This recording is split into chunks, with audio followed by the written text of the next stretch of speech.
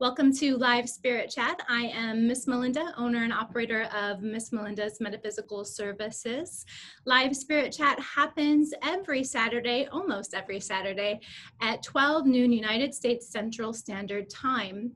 This is your chance to participate in a free group teaching session and get your questions answered about developing your spiritual practice, your spiritual connection, and so forth. We also talk about all kinds of related topics like developing your psychic abilities, working with your spirit guides, doing dream work, working with guardian angels, folk magic, candle magic, tarot, and divination.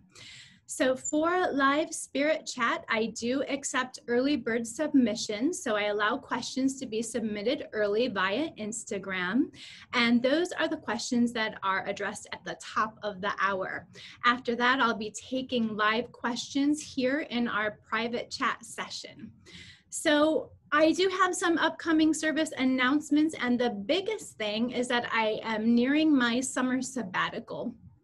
Summer sabbatical will begin August 1st. That means that I'll be taking a break from individualized spell services at that time. Almost everything else is going to be available, and I'm going to be shifting gears a little bit during that time and focusing more on teaching and workshops and one-on-one coaching and mentorship. So I do have a handful of individual spell services available until that August 1st date. All right, let's jump into the early bird questions. Let me take a look here at my telephone device and see what questions have been submitted. You can feel free to go ahead and place your live questions in the chat box, and I will get to them at the appropriate time, or you can wait until that time. So the first question is, what is the best way to request signs/answers from the universe? So my favorite way to request signs or messages or guidance from the universe is really simple. I like to pray. I pray to the divine universe. So for these kinds of signs, I think that it's important to specify who you're talking to. Just like with all kinds of spiritual work or all kinds of magic, our intention is really important, and it's really useful to state our intentions out loud, right? So when you sit down to pray, make it clear that you are addressing the divine universe. Sometimes I call her Divine Mother. Sometimes I'm just addressing pure universal source or source energy, the source of all. The goal here is that we're really looking at the primary creator force of the world, of the universe. So make that clear from the beginning. And then just specifically state that you need signs about a specific topic. And then the most important thing is to look and listen for those signs. You have to give yourself space and give yourself quietude in order to receive those signs and messages. I think that that is where many people might get hung up, right? You have to make sure that you have really just the space in your life to receive the signs, and that you don't second guess them. That if something comes up, you don't talk yourself out of it. Always try to follow your first instinct. If you notice something and the first thought that pops into your head or the first feeling that pops into your body is that was a sign or a message for you, try to stick with that. Go with it. Notice if you try to talk yourself out of it. Notice if doubt creeps in, or overanalysis creeps in, or fear or anxiety creeps in, and keep taking yourself back to that first thought or that first feeling.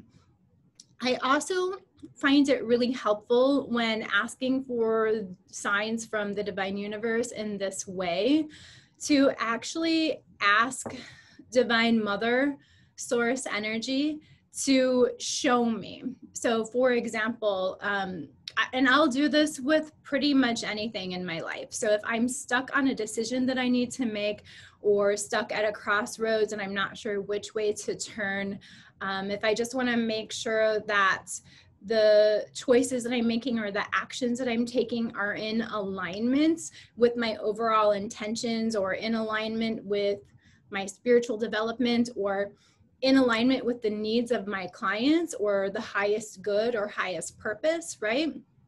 Then that is a scenario where I may ask for help, or I almost always ask for help with those kinds of decisions. And the way that I do it is by actually asking the divine universe to show me. And what I mean by that is to act through me, to show me with my eyes, to lead me with my hands, to lead me with my heart, to lead me with my mind. So actually this is a form of channeling, right? I'm inviting the divine universe to come through me and to show me what to do, to lead me in the right direction, to show me the steps to take or the actions to take. And then, as I said, it's really important then that you make sure you're setting the intention and creating the space to be open to what you are shown, and kind of expect the unexpected, because it means that you need to be flexible, you need to be adaptable, you need to be willing to go with those signs, or willing to go with some new ideas or some flashes of inspiration that perhaps you weren't expecting.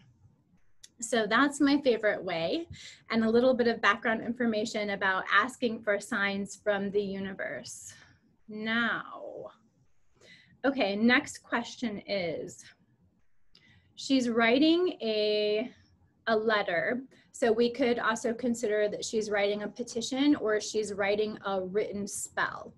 She's writing a letter to release blockages.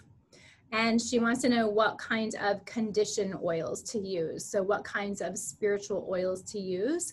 And she chose a Hindu oil that is dedicated to Ganesha / opening roads. So yeah, that's awesome. She made an excellent choice for releasing blockages. You could also just use blockbuster oil.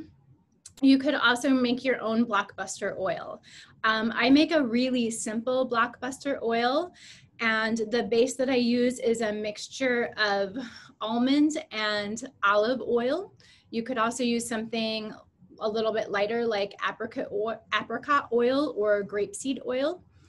And I use coffee grounds and cinnamon. And that's, you can put more ingredients in, and I typically do, but I want to give you a really easy recipe that you can make out of things that you might already have available to you in your kitchen. And all you need to do is you cover those ingredients with the oil, let it sit for 2 weeks, strain it out, put more ingredients in that oil, let it sit for another 2 weeks. Do that 2 or 3 times.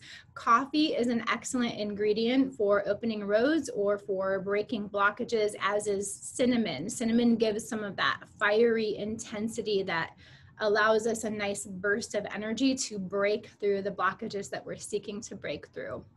Some other ingredients that you may want to add to that, if you want to be really traditional and add some extra power, then you might want to add some plant matter from the plant Abre Camino, right? The road opener plant. I would use the bark and the leaves.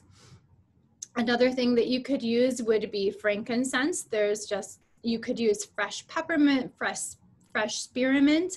Peppermint and spearmint are excellent for releasing blockages and opening roads as well.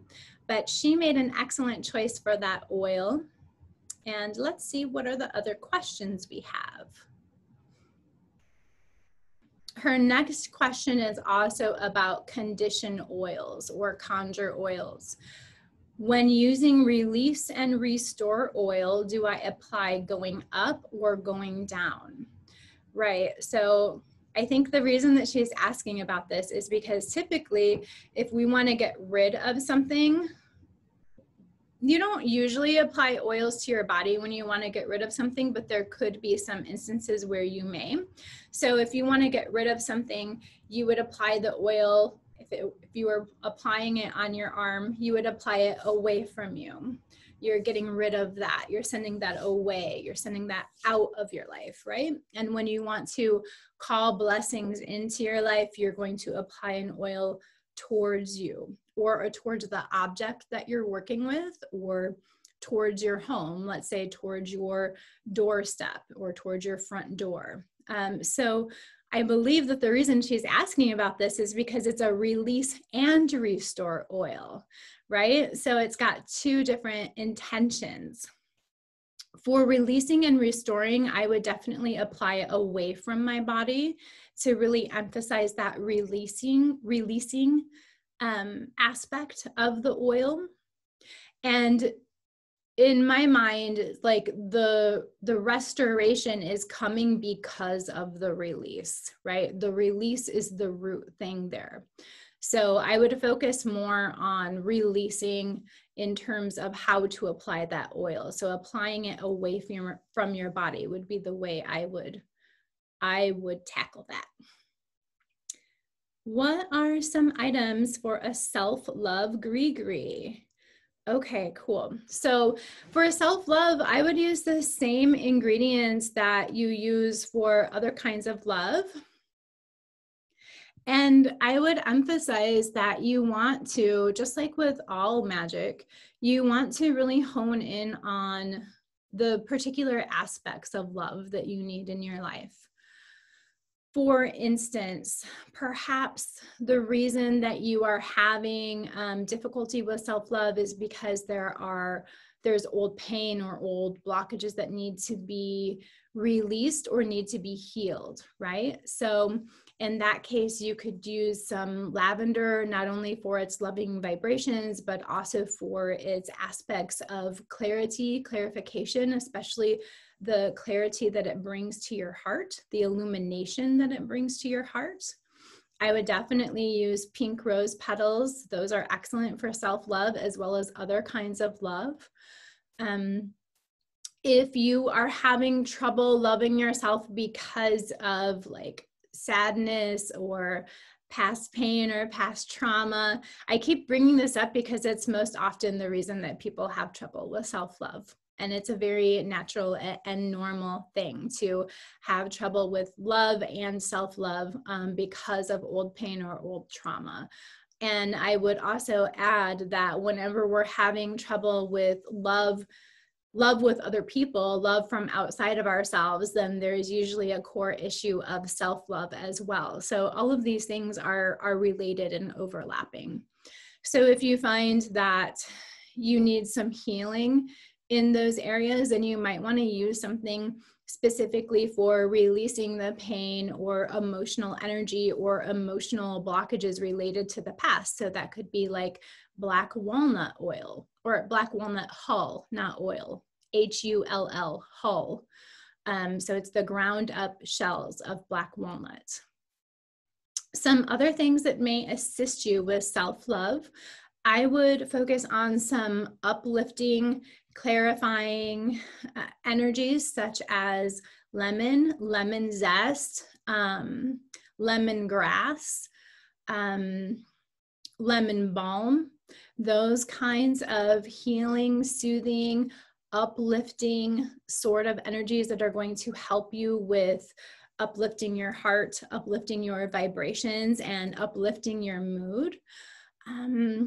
What are some other things? It seems like I had like 5 things in my mind and I couldn't get everything out fast enough, which is often the case.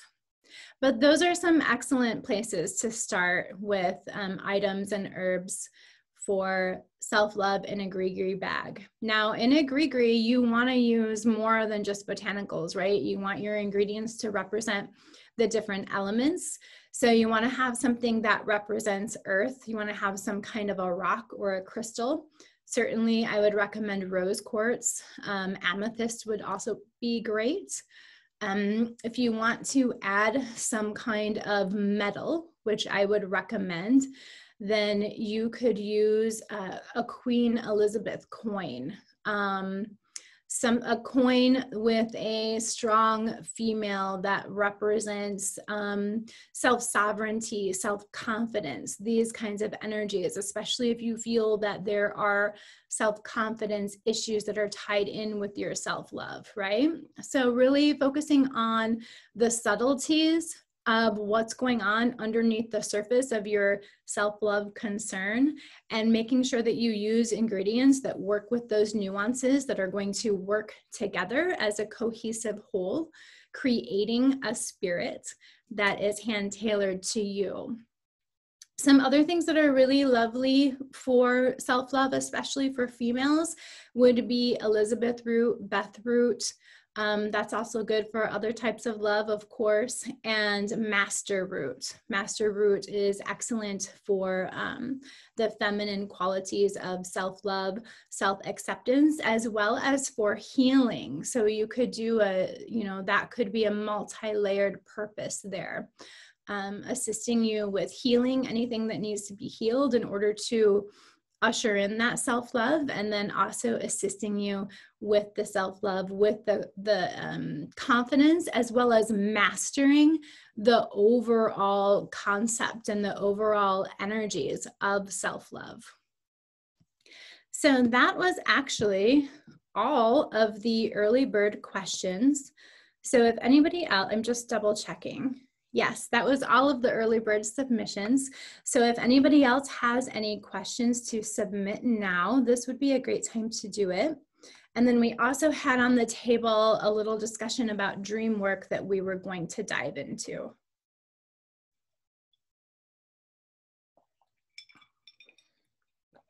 So I have been thinking a lot about dream work. It's always been something that I have been really called to in a very natural way.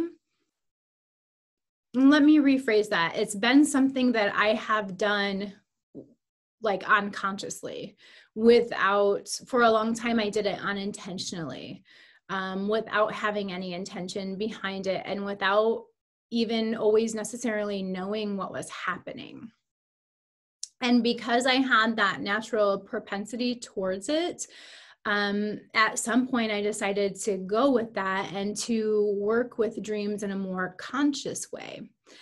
And at first I felt like that was going to offer me some agency over the situation, because what I was finding is that I was doing work for other people. I'm doing work for myself and for other people when I'm asleep. So I'm waking up exhausted. And people would come to me over and over again and tell me that I'm traveling to them in their dreams. I'm doing things like doing readings for them, so on and so forth. People told me that like a handful of times, 2 or 3 times, before I was like, okay, there's a pattern. There's something to this. People keep saying this over and over again. And I have always had these really intense experiences in my dreams and in my sleep. So it took other people telling me about it a few times before I really seriously recognized that there was not only something going on for me, but something, more than what I was experiencing that was also going on. So for a long time, I felt like doing intentional work around my dreams and around my sleep patterns was a way to create some agency for myself and to be more conscious about what was going on there. But now I feel like my dreams are just too active. My sleep life is too active. And I'm once again having a lot of disturbed sleep. I'm once again having a lot of activity in my sleep, and I'm waking up exhausted. So this is a little PSA about how to, about being cautious about how ambitious you are about your dream work. Because even though you are asleep, it doesn't mean that you are going to be resting if your mind is super active. And even if it's just your subconscious mind that is super active, you can still end up being really depleted, really exhausted from everything that is going on. And what has been going on lately are a couple of different things. So one thing is that there are spirits that are trying to talk to me when I'm asleep. So I'm setting up some stronger boundaries around that. And so we're going to go off on a couple of tangents here. So first thing, if you have a natural propensity towards mediumship, you want to make sure that you set up what I refer to as office hours to speak with your spirits. And or the spirits that want to speak with you, not necessarily your spirits. And what that does is it allows a specified time where they can come and speak to you, and it allows you the practice of opening yourself up and then closing yourself off. So it allows yourself the practice of opening up and setting and creating boundaries for yourself, setting up protection for yourself, and it allows you the practice of delving into your skills when you want to, and then retracting from your skills or retracting from your connection when you need to. It also communicates to the spirits that you have a set time when you are going to speak to them. It allows them to be heard, because sometimes spirits just want someone to hear their story. So it allows them to be heard so that they're not bothering you at other times. So if you're somebody who has a natural talent towards mediumship and you're having these kinds of experiences where spirits are trying to get through to you, the first thing to do is set up office hours where you will open yourself up, or not even, like in the beginning, you don't even have to think about that so much as being receptive, allowing yourself to be receptive to the messages at that time, right? So that's the first thing to do. So that I had to take a step back and say, okay, these spirits are trying to get through to me during my sleep. What have I been doing? What have I not been doing? I haven't been holding my office hours, right? So that's one thing that I can do to protect my sleep from that aspect of things. There's a spirit that follows me around who is my great grandmother, and she is very sad, and she basically just wants to be heard. She wants to tell her story, and I haven't been listening to her the way that she would like me to. And part of it is because she doesn't communicate loudly through clairaudience. So I don't necessarily always hear her speaking, but she communicates loudly through energy, through emotions.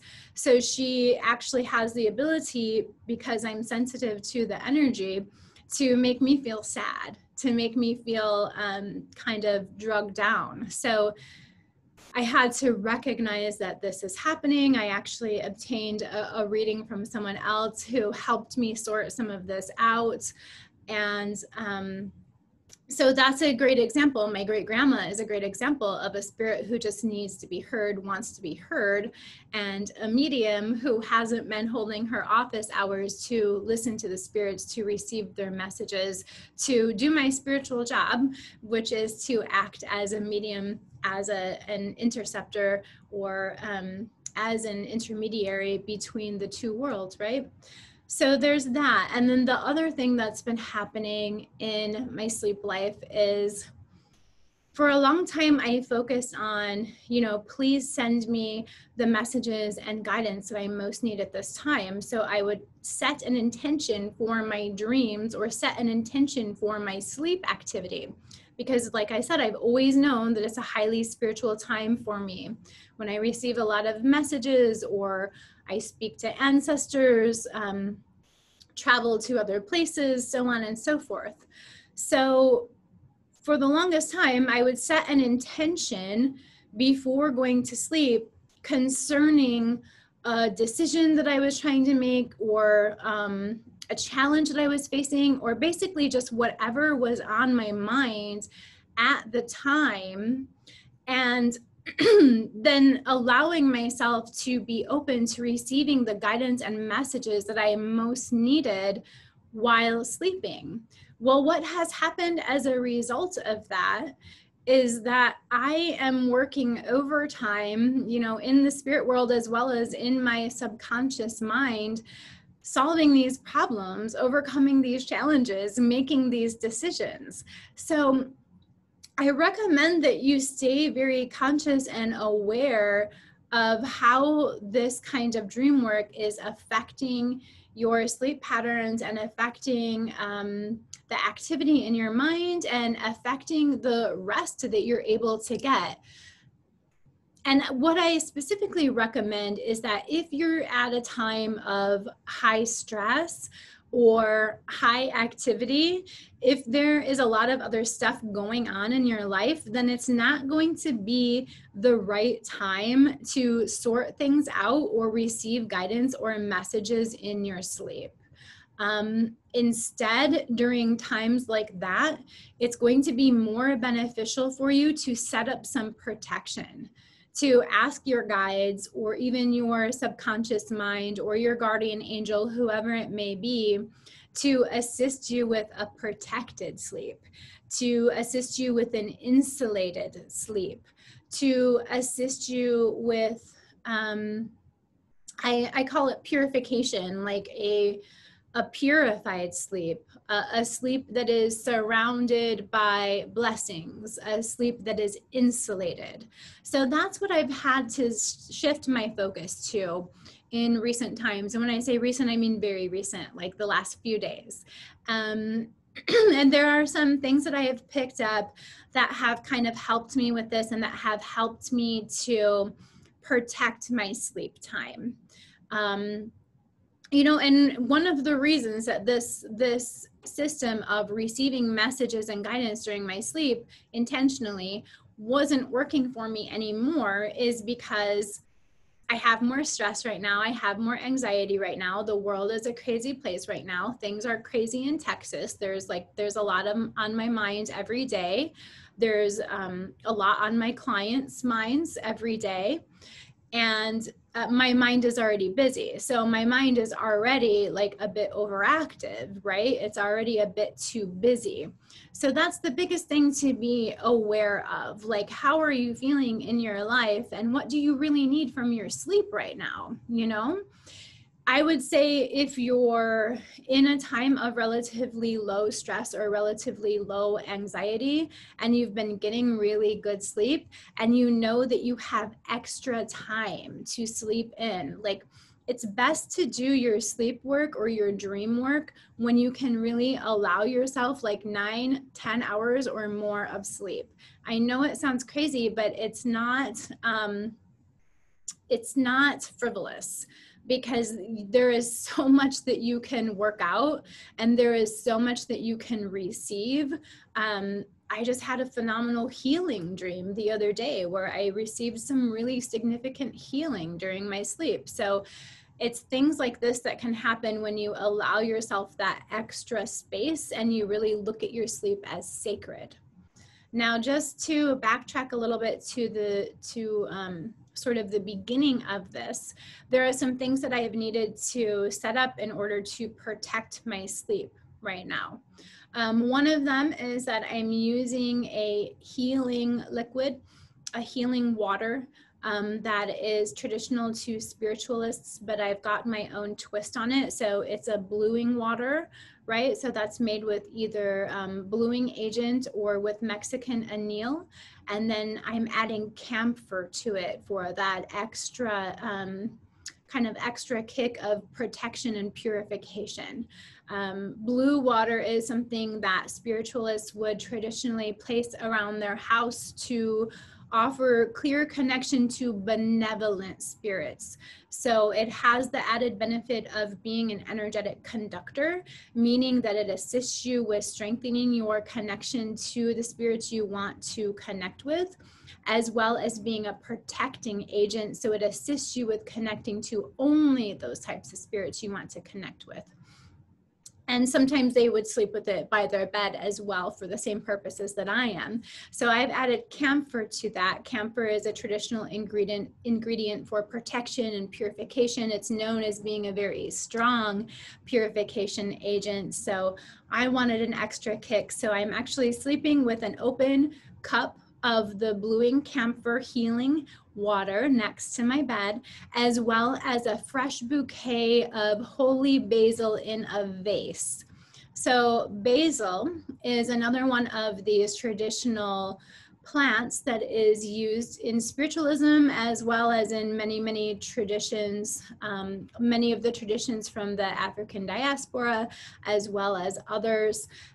Really wonderful for purification and protection, but more than that, its subtle energies are more about like uplifting.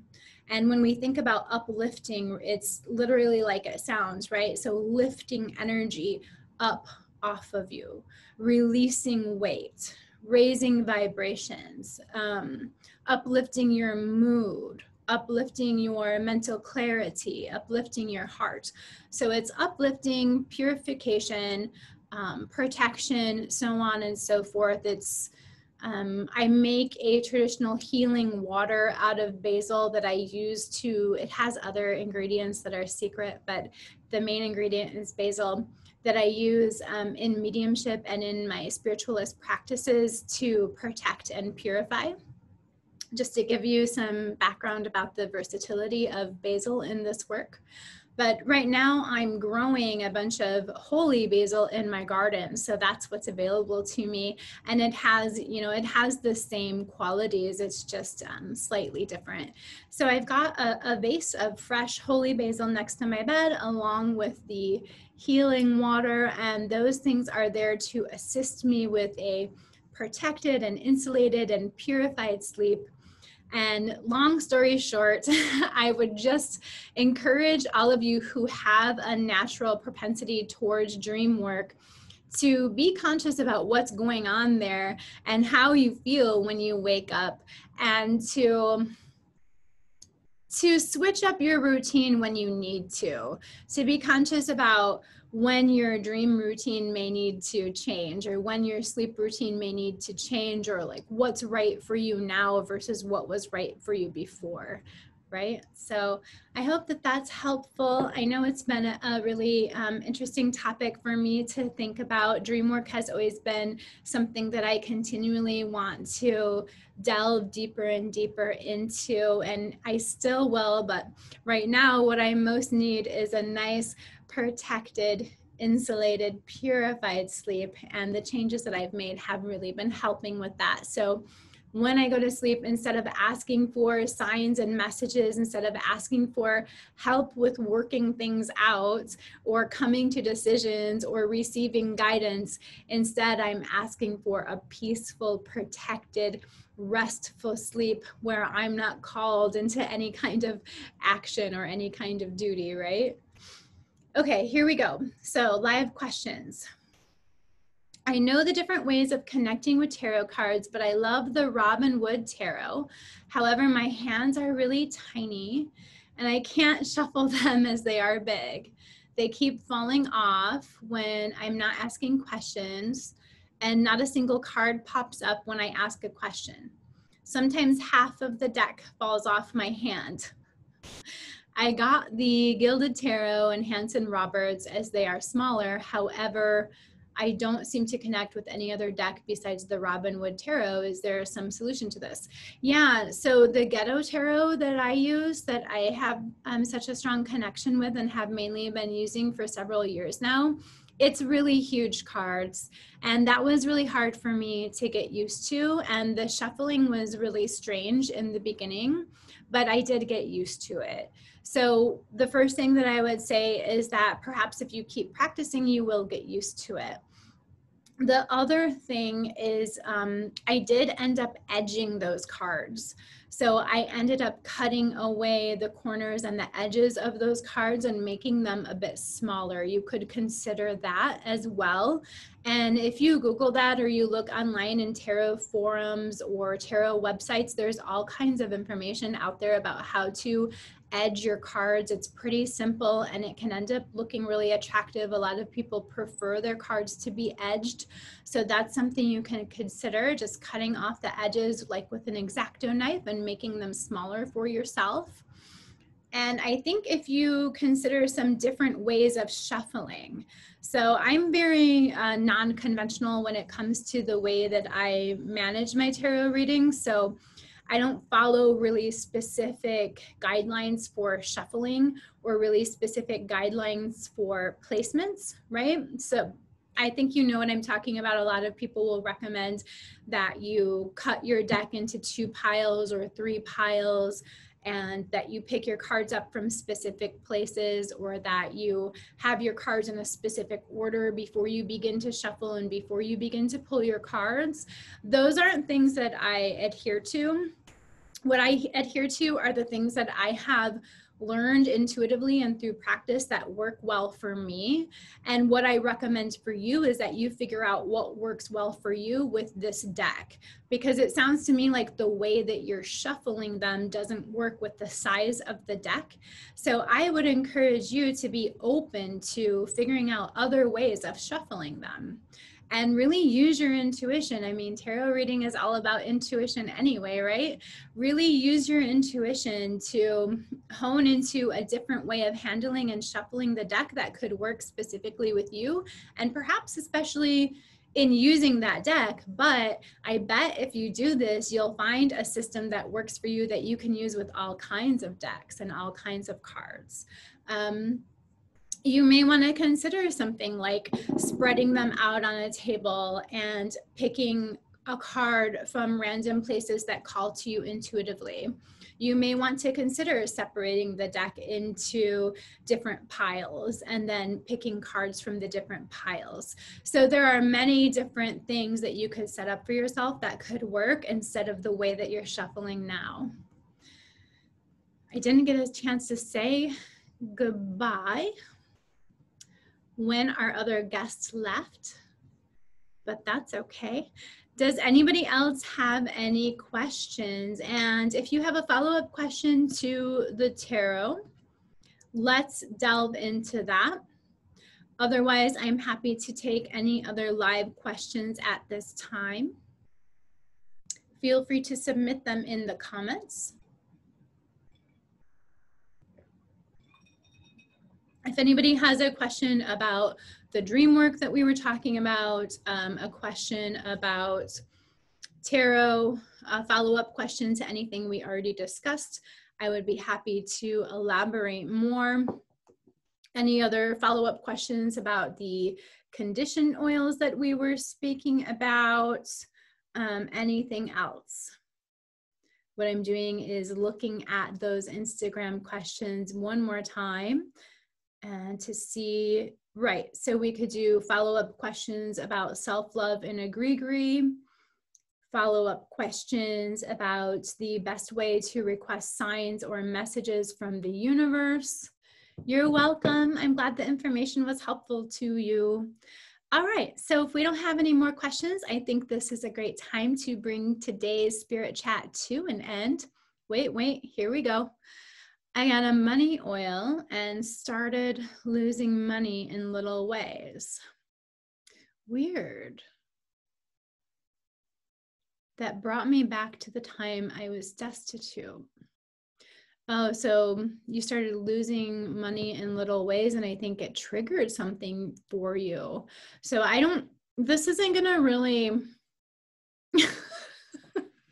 sorry, I don't mean to, I'm not laughing at you, but it is a little bit funny to imagine you throwing. So she said it reminded her of the time that she was destitute. So she got angry and she threw the oil and it broke. And now she's concerned that the breaking the oil could bring her bad luck. And she's been worried about it.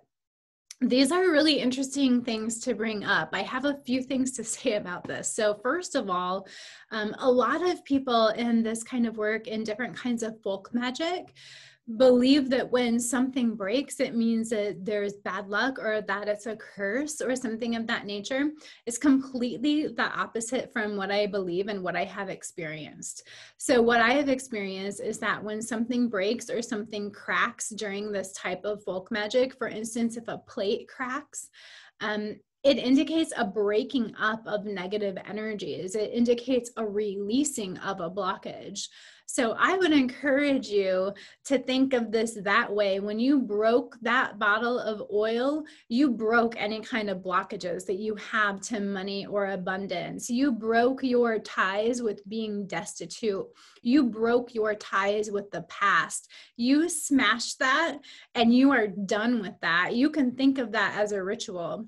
And if you want to go back and do like retrace your steps, like go back in your memory and relive when you broke that oil, and visualize it and make it into a ritual for yourself. Visualize breaking that oil and breaking up your blockages, breaking up your obstacles, breaking your tie to the past. Do that if it's going to help you, and I think it will help you. There's a couple other things I wanted to say about this, but let me see. Yes, the losing money stopped, but every now and again I worry, especially because I respect the seller. I'm just thinking what I want to share, because I bought an oil from somebody. I bought an oil from somebody that I respect, and I received the oil and I felt that something was wrong with it. And it smelled strange, and I felt that the person had done something to the oil because they felt that they were in competition with me, and I threw that oil away. So I have had experiences like this as well, but I would encourage you not to think too deeply, not to focus too heavily upon the seller, not to place too much emphasis on how you feel or do not feel about the seller. It's not about them. You were having some kind of an experience in regard to your relationship with abundance and prosperity. You're having some kind of an experience in relation to your relationship with the spirit of money, the spirit of wealth. That's what's going on there. I don't think it's about the oil, but I think because the oil carried the energy of abundance, the oil carried the energy of wealth, it brought it up in you. It made it more apparent to you. It brought some things up coming from your subconscious mind. So let's see. Yeah, then the first thing that I was going to say, this brings me back to the first thing that I was going to say, which was it brought you started losing money in little ways, and it brought you back to the time that you were destined to. So what that tells us is that there may still be something like you have trauma, or some kind of difficulties remaining still regarding your relationship to money, to the spirit of money, or the spirit of prosperity, or the spirit of wealth. You can look at those as three different things. But the main thing I'm trying to encourage here is that you actually look at it as a spirit. So an entity or an energy in and of itself, and you work on your relationship with that spirit. The reason I'm recommending this is not only because money is an energy, money is an entity, money is a spirit, as is wealth, right?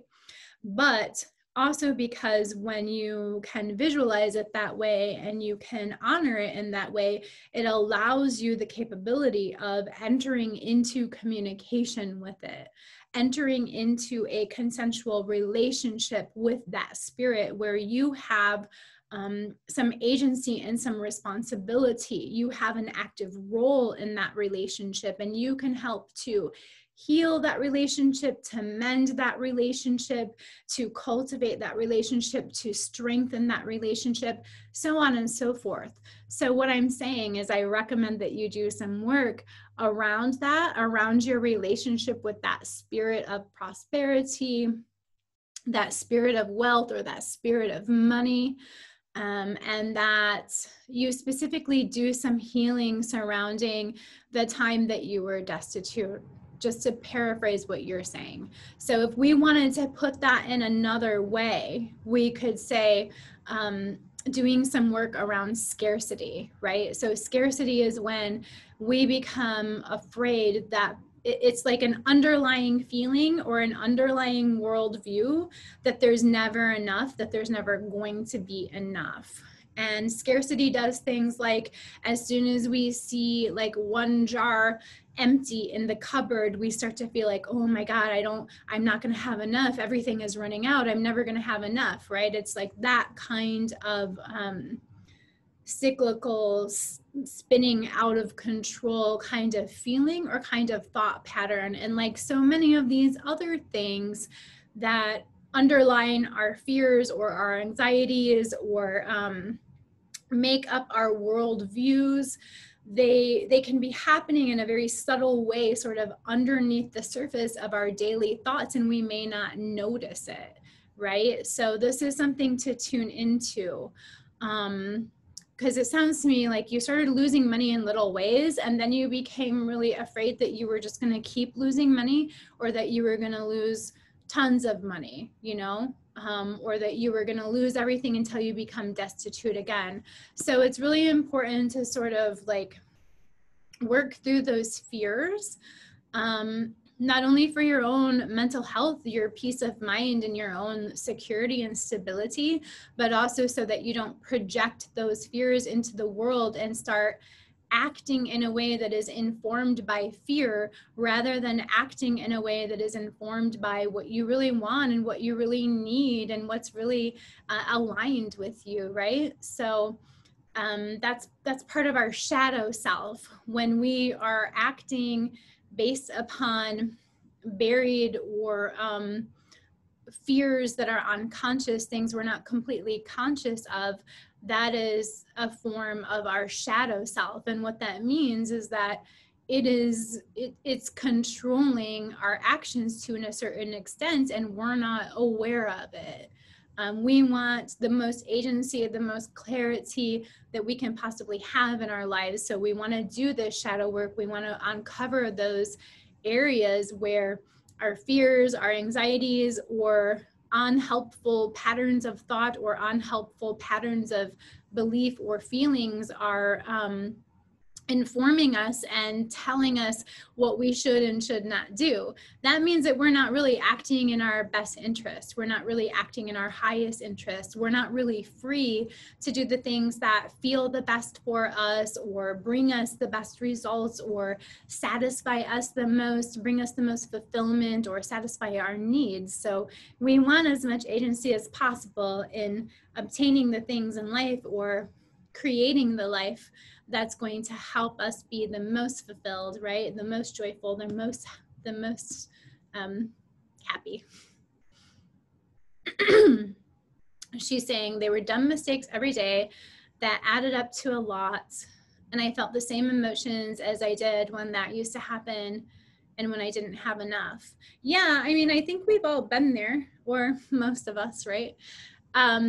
That also sounds like a Mercury retrograde kind of thing. Like you just, like when you say dumb mistakes, it's just stuff that is confusing or overlooked, or like you think that you ordered one thing, but you actually ordered something else, or, you know, it's like problems with technology, problems with communication, problems with the way that you are perceiving information.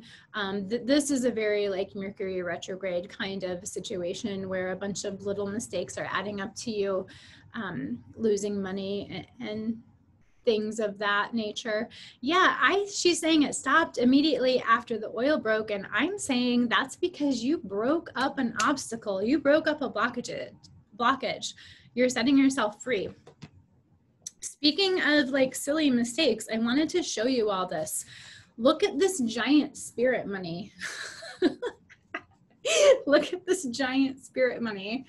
I thought that I was ordering normal spirit money, and I got this giant spirit money in the mail.